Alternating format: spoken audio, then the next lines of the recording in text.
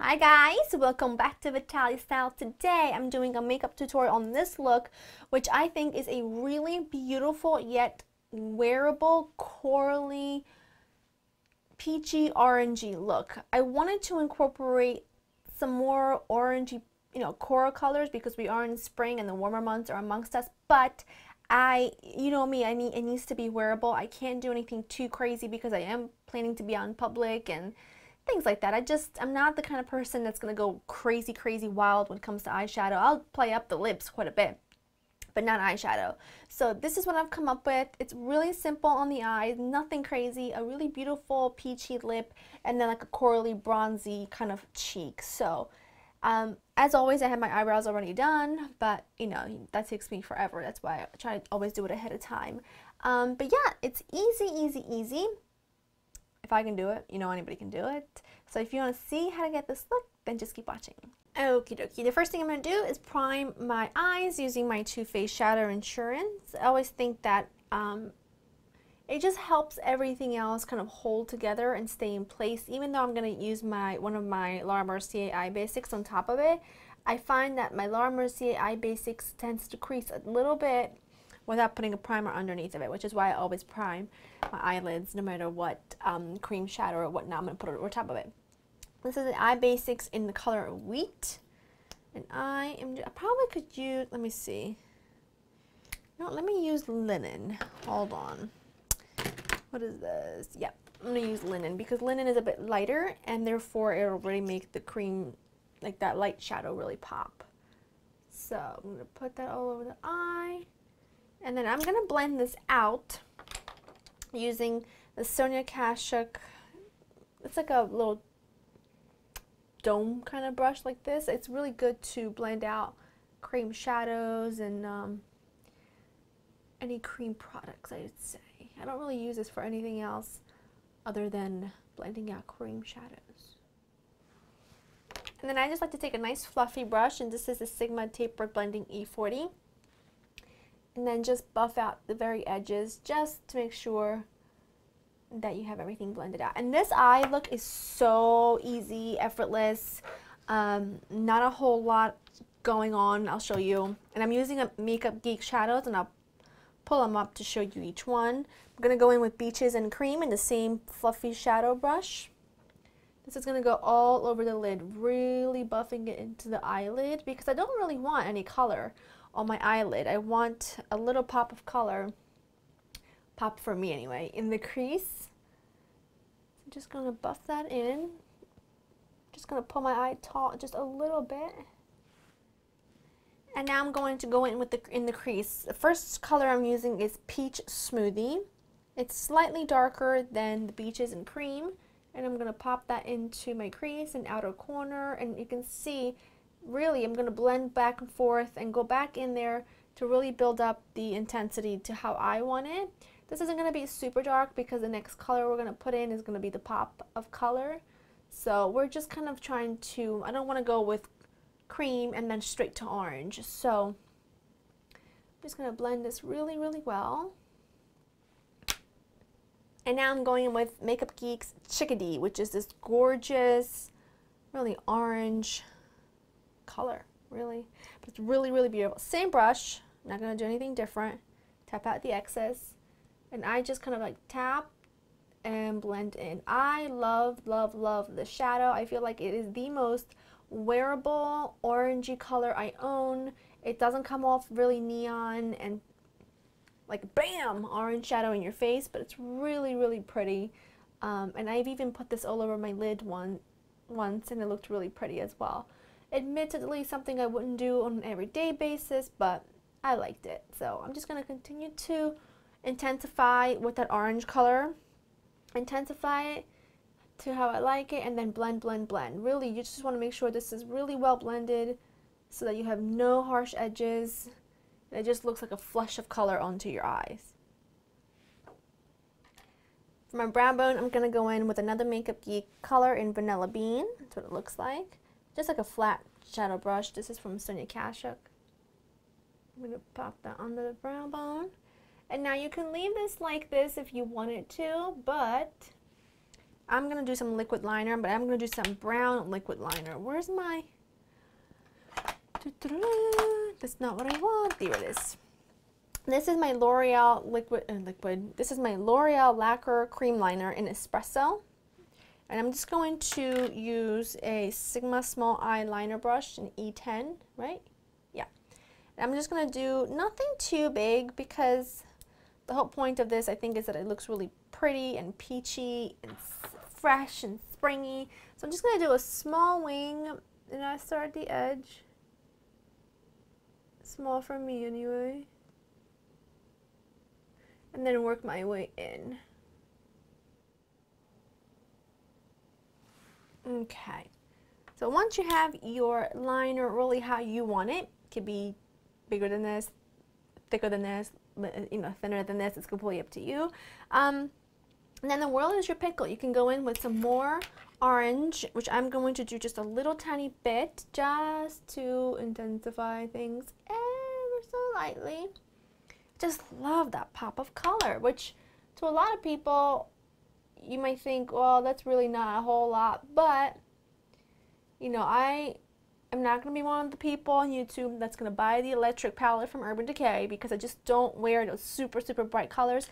They have to be wearable. They have to be something that I feel comfortable with, and this is definitely something that I feel comfortable with because it's still sort of colorful, but it's not too much. So I'm going to zoom out and do the rest of the face.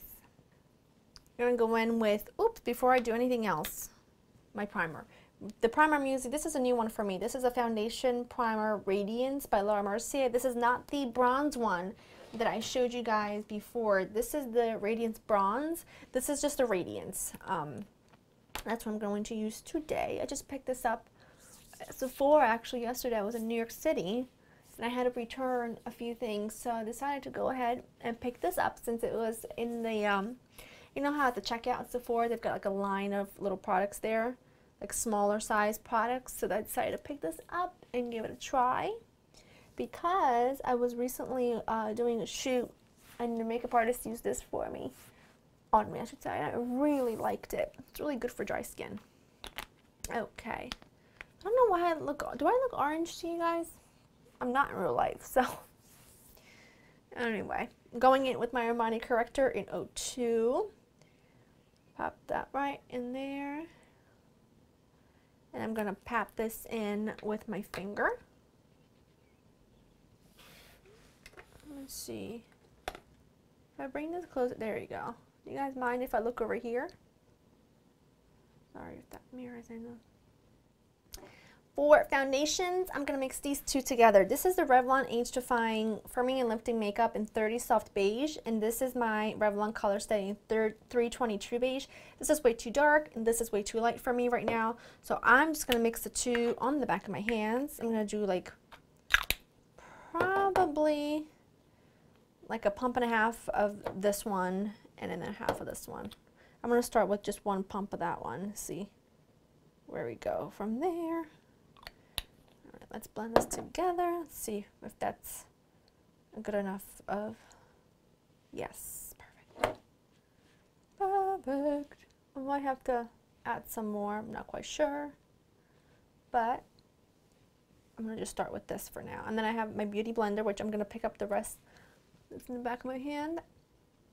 And then I'm just going to pat this into the skin.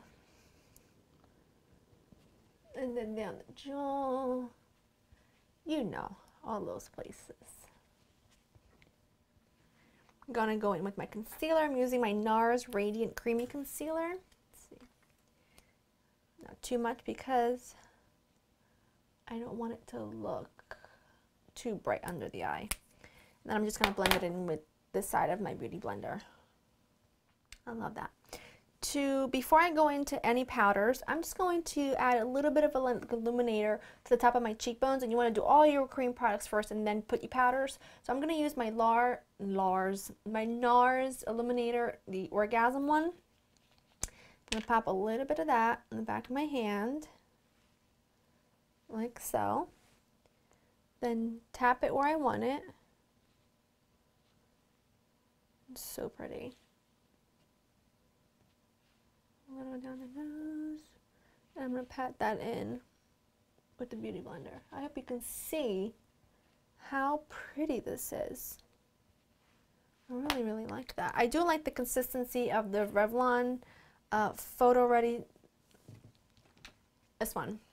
But this is just a little bit too pink, and I don't have any other colors. I do want to pick up the bronze because I think the bronze is deeper than this one.